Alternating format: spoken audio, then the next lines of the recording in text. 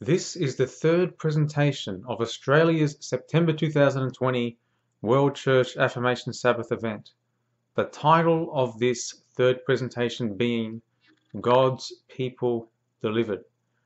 I wanted to begin this presentation by getting into that reason that I said I would elaborate on, that was in regards to why God had to get his people to a point of having attained character perfection prior to the close of probation and Jacob's time of trouble.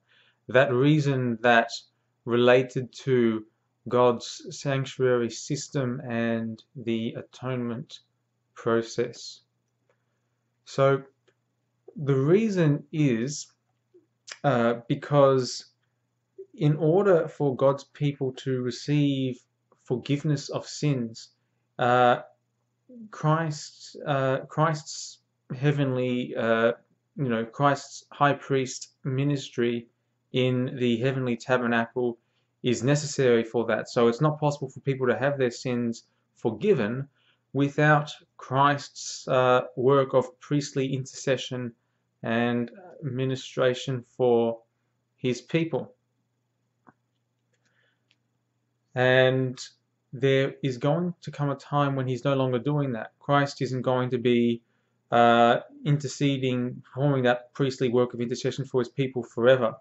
For example, when his people are in heaven and when they are sinless, there's going to be no need for Christ to be performing that work.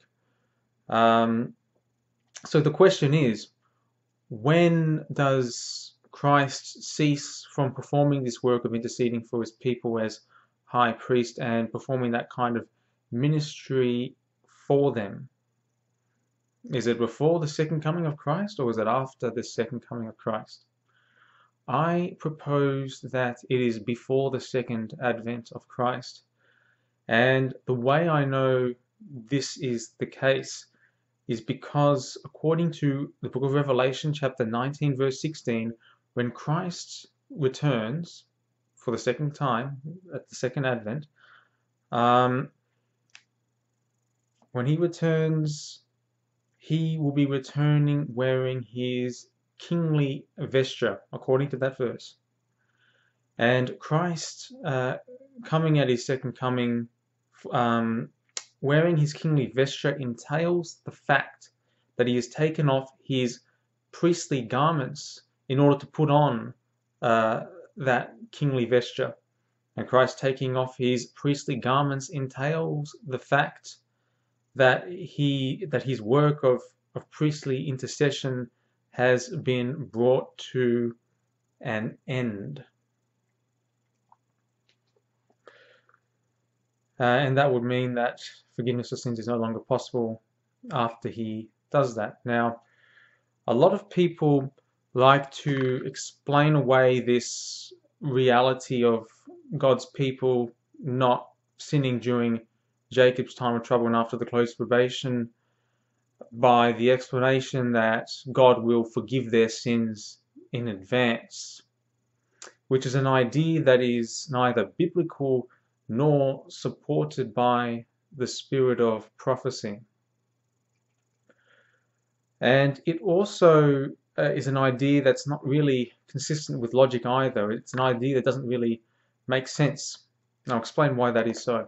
So, a component of a person's forgiveness of sins is the removal of the imputation of sin from that person and the transference of that sin to the heavenly tabernacle. How is it possible for a sin to be removed from a person if that's before that sin even exists to be removed from that person? How can the sin be imputed or accredited to that person before that sin has even been committed by that person in order to be imputed or accredited to them? How can the sin be transferred from them into the heavenly tabernacle before that sin even exists to be removed from them and transferred into the heavenly tabernacle? Doesn't make sense, does it? But it gets worse. how can God remove those sins that have been transferred into the heavenly tabernacle from the heavenly tabernacle?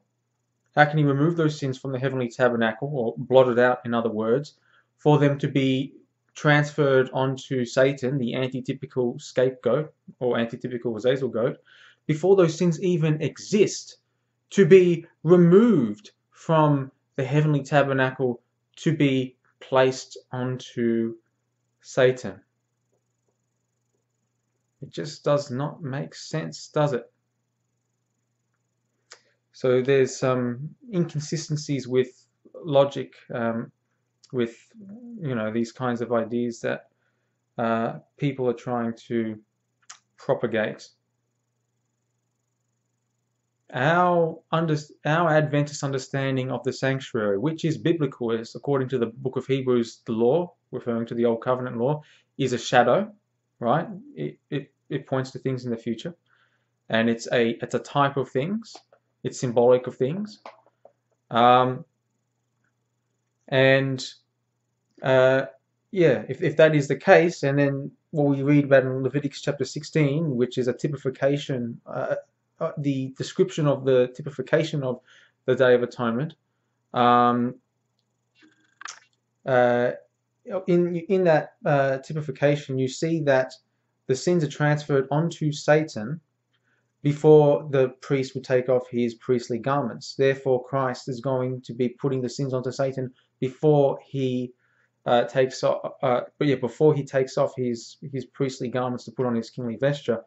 So our understanding as Adventists on this topic is biblical, but my point is our biblical and Adventist understanding of the sanctuary, of the antitypical sanctuary of the heavenly tabernacle, and God's atonement process, our understanding of that necessitates the fact that God's people will not be sinning during Jacob's time of trouble and after the close of probation, in harmony with Revelation chapter 22, verse 11.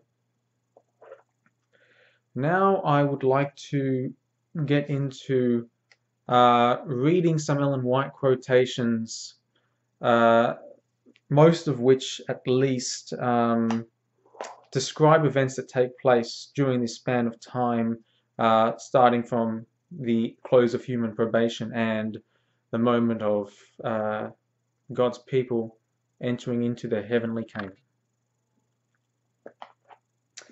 And before I get into these particular ones, I think it will be helpful for us to be mindful of what we find in early writings, page 56.2 as well as page 56.3, as it's some practical things to know in regards to living life during Jacob's time of trouble, and then I'll get into those quotations that I said I would read.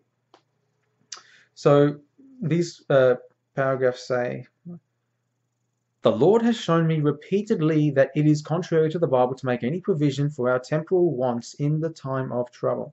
I saw that if the saints had food laid up by them or in the field in the time of trouble, when sword, famine, and pestilence are in the land, it would be taken from them by violent hands, and strangers would reap their fields. Then will be the time for us to trust wholly in God, and He will sustain us. I saw that our bread and water will be sure at that time, and that we shall not lack or suffer hunger. For God is able to spread a table for us in the wilderness. If necessary, He would send ravens to feed us, as He did to feed Elijah, or rain manna from heaven, as He did for the Israelites. Houses and lands will be of no use to the saints in the time of trouble, for they will then have to flee before infuriated mobs, and at that time their possessions cannot be disposed of to advance the cause of present truth. I was shown that it is the will of God that the saints should cut loose from every encumbrance before the time of trouble comes, and make a covenant with God through sacrifice. And now for those other quotations that I mentioned. And before I read that, I just want to mention that Christ's work of intercession as high priest, that priestly work, that's the thing that's holding back the 7 last plagues from being poured out. And that's what we're going to see in what I'm reading now, which is going to be the chapter of early writings titled The Third Message Closed, which begins at page 279.1. I was pointed down to the time when the third angel's message was closing. The power of God had rested upon his people. They had accomplished their work and were prepared for the trying hour before them. They had received the latter rain, or refreshing from the presence of the Lord, and the living testimony had been revived. The last great warning had sounded everywhere, and it had stirred up and enraged the inhabitants of the earth who would not receive the message. I saw angels hurrying to and fro in heaven.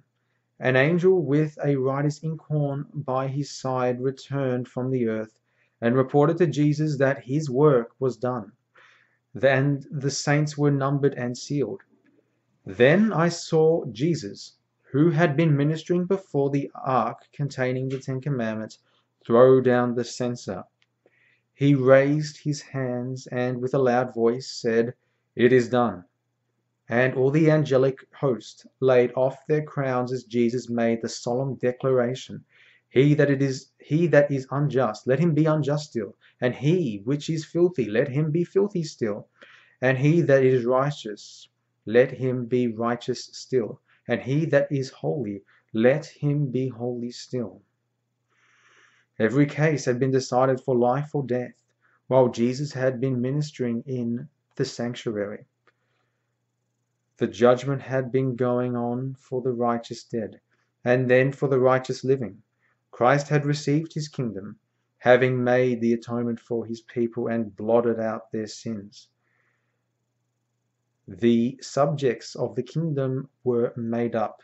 The marriage of the Lamb was consummated, and the kingdom and the greatness of the kingdom under the whole heaven was given to Jesus and the heirs of salvation, and Jesus was to reign as King of kings and Lord of lords. As Jesus moved out of the most holy place, I heard the tinkling of the bells upon his garment, and as he left, a cloud of darkness covered the inhabitants of the earth. There was then no mediator between guilty man and an offended God. While Jesus had been standing between God and guilty man, a restraint was upon the people. But when he stepped out from between man and the Father, the restraint was removed, and Satan had entire control of the finally impenitent. It was impossible for the plagues to be poured out while Jesus officiated in the sanctuary. But as his work there is finished, and his intercession closes, there is nothing to stay the wrath of God, and it breaks with fury upon the shelterless head of the guilty sinner, who has slighted salvation and hated reproof. In that fearful time after the close of Jesus' mediation, the saints were living in the sight of a holy God without an intercessor. Every case was decided, every jewel numbered. Jesus tarried a moment in the outer apartment of the heavenly sanctuary, and the sins which had been confessed while he was in the most holy place were placed onto Satan, the originator of sin, who must suffer their punishment. Then I saw Jesus lay off his priestly attire, and clothe himself with his most kingly robes. Upon his head were many crowns, a crown within a crown. Surrounded by the angelic host, he left heaven. The plagues were falling upon the inhabitants of the earth. Some were denouncing God and cursing him. Others rushed to the people of God and begged to be taught how they might escape his judgments. But the saints had nothing for them. The last tear for sinners had been shed, the last agonizing prayer offered, the last burden borne, the last warning given. The sweet voice of mercy was no more to invite them. When the saints and all heaven were interested for their salvation, they had no interest for themselves. Life and death had been set before them. Many desired life, but made no effort to obtain it. They did not choose life. And now there was no atoning blood to cleanse the guilty, no compassionate Saviour to plead with them and cry, "Spare, spare the sinner a little longer." All heaven had united with Jesus as they heard the fearful words, "It is done, it is finished." The plan of salvation had been accomplished, but few had chosen to accept it, and as mercy's sweet voice died away, fear and horror seized the wicked. With terrible distinctness they heard the words, "Too late, too late." Those who had not prized God's word were hurrying to and fro, wandering from sea to sea, and from the north to the east, to seek the word of the Lord. Said the angel, "They shall not find it." There is a famine in the land, not a famine of bread, nor a thirst for water, but for hearing the words of the Lord. What would they not give for one word of approval from God? But no, they must suffer hunger and thirst on. Day after day they slighted salvation, prizing earthly riches and earthly pleasure higher than any heavenly pleasure or inducement. They have rejected Jesus and despised his saints. The filthy must remain filthy forever. Many of the wicked were greatly enraged as they suffered the effects of the plagues. It was a scene of fearful agony. Parents were bitterly reproaching their children, and children their parents, brothers their sisters, and sisters their brothers. Loud wailing cries were heard in every direction. "It was you who kept me from receiving the truth which would have saved me from this awful hour." The people turned upon their ministers with bitter hate and reproached them, saying, "You have not warned us. You told us that all the world was to be converted, and cried, 'Peace, peace,' to quiet every fear that was aroused. You have not told us of this hour, and those who warned us of it you declared to be fanatics and evil men who would ruin us." But I saw that the ministers did not escape the wrath of God. Their suffering was tenfold greater than that of their people. I would now like to read the first paragraph of the chapter in early writings, titled "The Time of Trouble." Just the first paragraph. It says here, "I saw the saints leaving the cities and villages and associating together in companies, and living in the most solitary places. Angels provided them food and water, while the wicked were suffering from hunger and thirst. Then I saw the leading men of the earth consulting together, and Satan and his angels busy around them. I saw a writing, copies of which were scattered in different parts of the land, giving orders that unless the saints should yield their particular faith, give up the Sabbath, and observe the first day of the week, the people were at liberty, after a certain time, to put them to death. But in this hour of trial the saints were calm and composed, trusting in God and leaning upon his promise that a way of escape would be made for them in some places before the time for the decree to be executed. The wicked rushed upon the saints to slay them, but angels in the form of men of war fought for them. Satan wished to have the privilege of destroying the saints of the Most High, but Jesus bade his angels watch over them. God would be honored by making a covenant with those who had kept his law in the sight of the heathen round about them, and Jesus would be honored by translating without their seeing death the faithful waiting ones who had so long expected him. This next quotation comes from The Great Controversy, page 624.2, and that previous paragraph was page number Early Writings 282.2. So here comes GC 624.2. As the crowning act in the great drama of deception, Satan himself will personate Christ. The Church has long professed to look to the Saviour's advent as the consummation of her hopes. Now the great deceiver will make it appear that Christ has come. In different parts of the earth, Satan will manifest himself among men as a majestic being of dazzling brightness, resembling the description of the Son of God given by John in the Revelation. Revelation 1:13-15 is there referenced. The glory that surrounds him is unsurpassed by anything that mortal eyes have yet beheld. The shout of triumph rings out upon the air, Christ has come! Christ has come! The people prostrate themselves in adoration before him while he lifts up his hands and pronounces a blessing upon them, as Christ blessed his disciples when he was upon the earth. His voice is soft and subdued, yet full of melody. In gentle, compassionate tones he presents some of the same gracious heavenly truths which the Saviour uttered. He heals the diseases of the people, and then, in his assumed character of Christ, he claims to have changed the Sabbath to Sunday, and commands all to hallow the day which he has blessed. He declares that those who persist in keeping holy the seventh day are blaspheming his name by refusing to listen to his angels sent to them with light and truth. This is the strong, almost overmastering delusion. Like the Samaritans who were deceived by Simon Magus, the multitude from the least to the greatest give heed to these sorceries, saying, "This is the great power of God." Acts 8:10 is then referenced.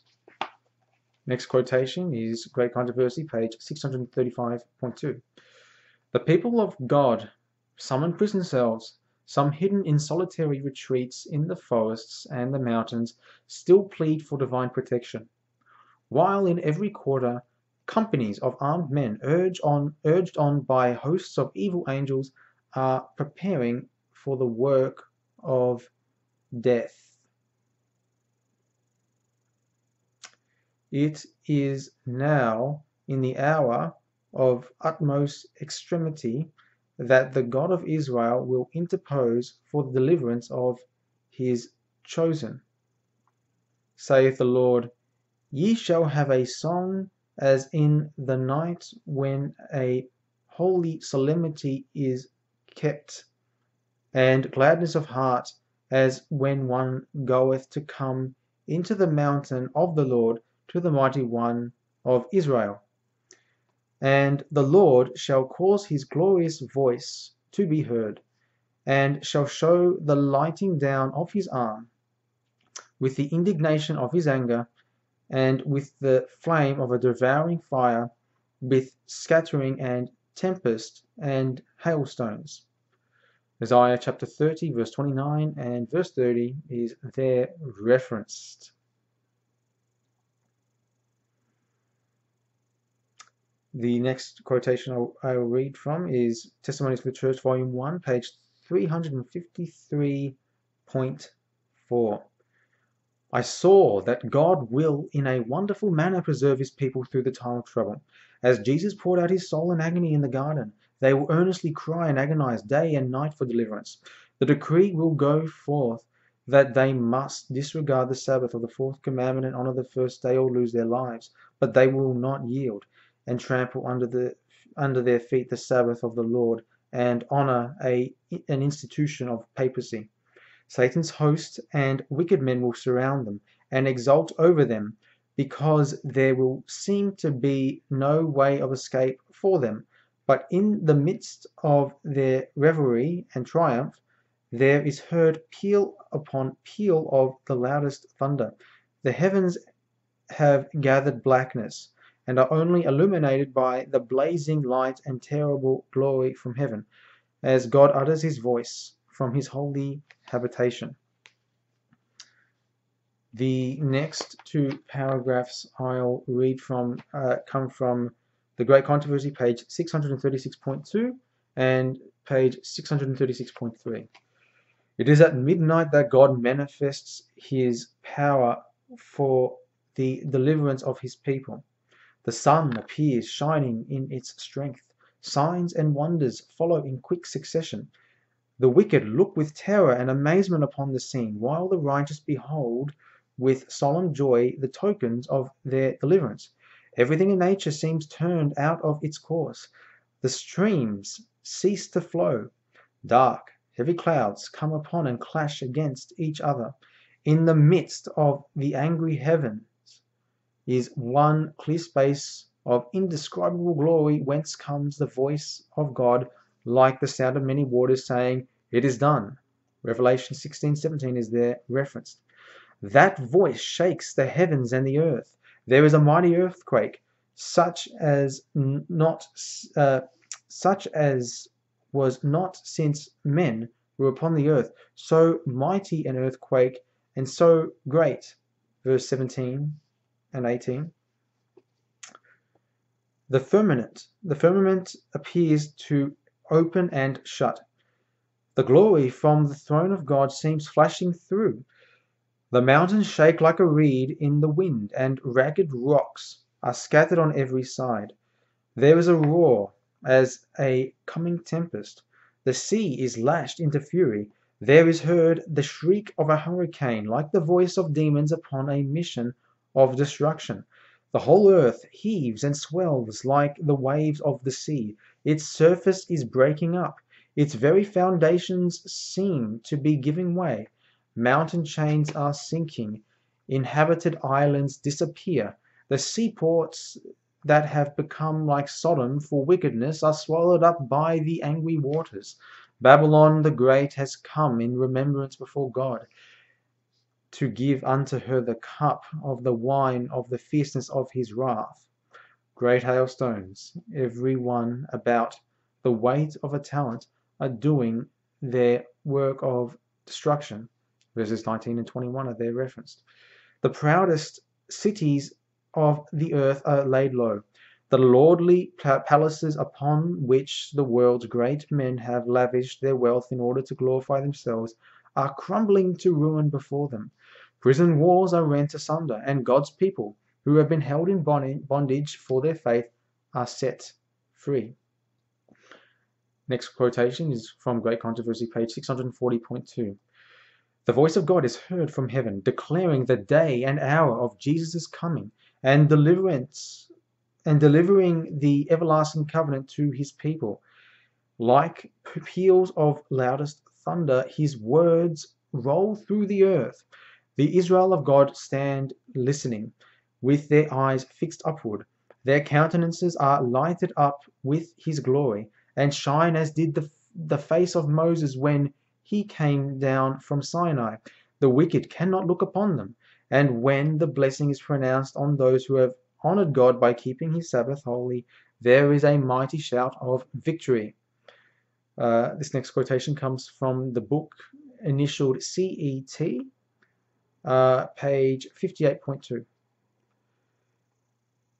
The 144,000 were all sealed and perfectly united. On their foreheads was written, God, New Jerusalem, and a glorious star containing Jesus' new name.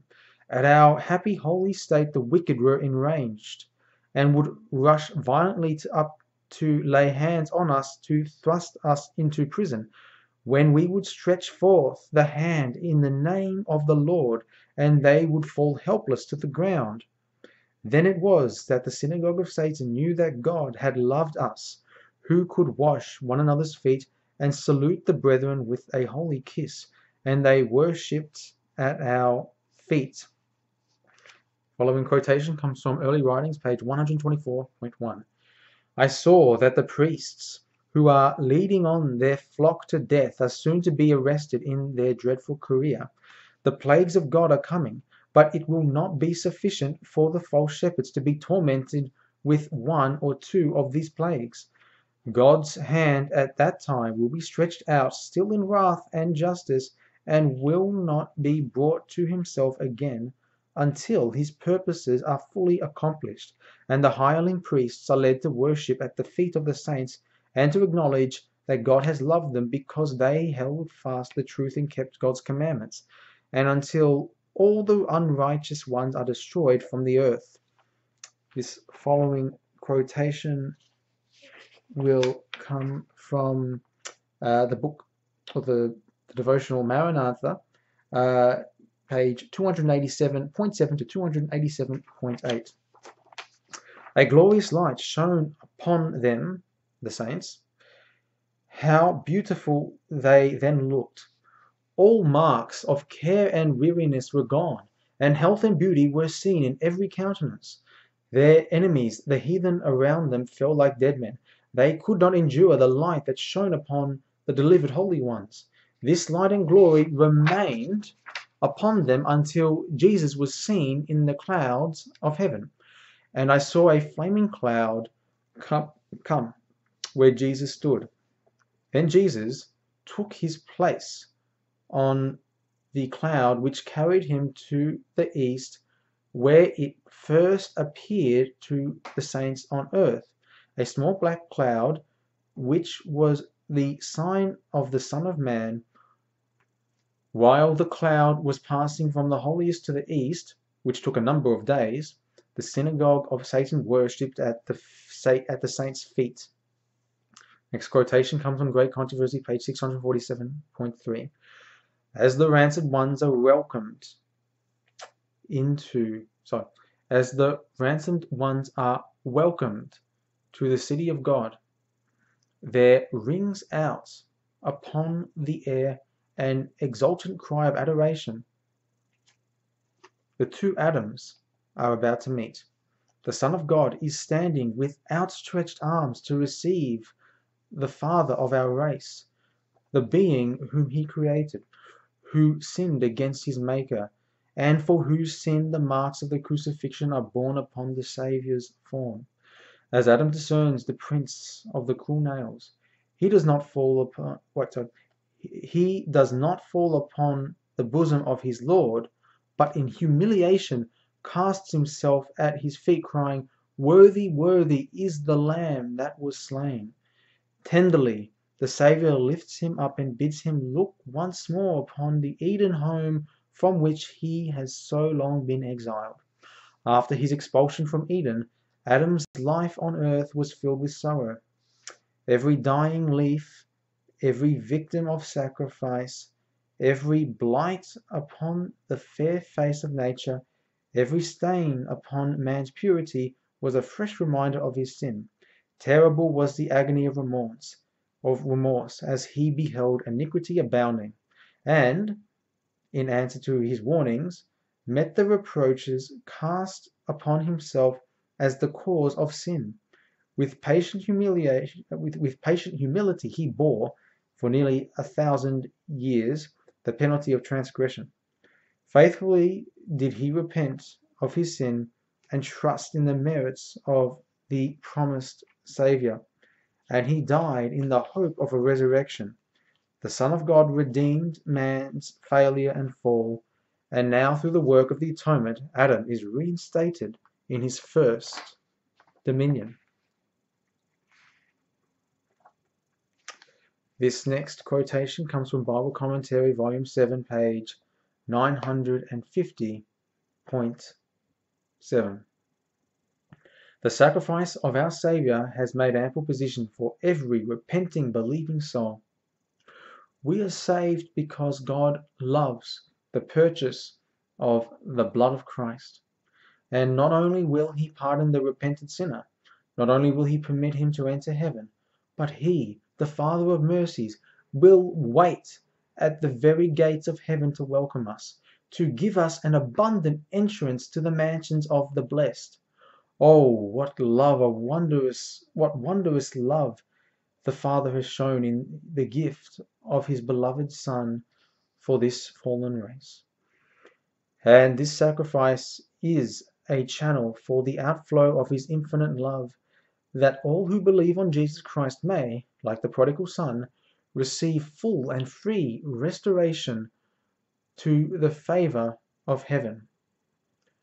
Friends, don't you want to be amongst those who inherit the kingdom of God and enter into heaven with God the Father waiting there to welcome them? Won't that be a glorious day? I most certainly want to be there. And before that time comes, God has a work that He desires to work through His people, a work that He is dependent upon to bring this great controversy to an end. This work of vindicating His character to the world and to help silence every single one of Satan's accusations. And He is dependent upon us, His people, to have this work wrought and brought about and finished. Friends, don't you realize such the unique privilege and opportunity we have? God is dependent upon us for this. We have a privilege that no other generation has, of of standing in the sight of a holy God without a mediator, without a safety net, to prove to the universe that God's law is perfectly just in its requirements. God is not requiring the impossible. Every single one of God's requirements is perfectly just. It's perfectly fair. Would you like to be a partaker of that privilege of vindicating God's character to the universe? If you would like to take part in that privilege, please, friends, join me in prayer. Father in heaven, thank you for how good and gracious you have been to us, Father, and thank you for this privilege you have given us to vindicate your character to the world, to the whole universe, to help bring an end, to help silence every single one of Satan's accusations, Father. Please, Father, draw more and more people to desiring to partake in this work of helping to bring an end to the great controversy. Please, Father, please prepare us for what you have in store for us in the future. Please fit us to heaven. Help us to desire to feed upon your righteousness. Impart to us your righteousness. Make us to be more and more like you in character, Father. Please help us and give us the boldness to proclaim the three angels' messages to the world, Father. That this world of so much suffering and woe can be brought to an end, to bring an end to that mass amount of suffering taking place that's only going to increase the more time goes on, Father. Please call people to desire to be partakers of your righteousness, to be a part of the 144,000, and make it possible for you to bring an end to this world. Please, Father, work on people's hearts. Draw people to loving you with all of their hearts. In the name of Jesus Christ we pray. Amen.